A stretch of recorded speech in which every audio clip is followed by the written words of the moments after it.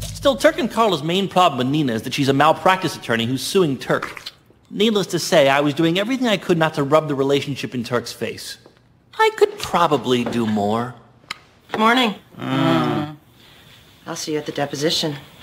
I'll try not to spank your lawyer as hard as I spanked him last night. Bye.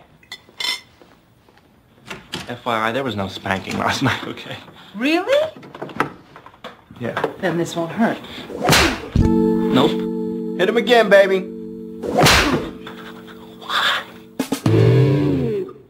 After spreading half a tube of what I thought was burn ointment on my butt, it was off to work.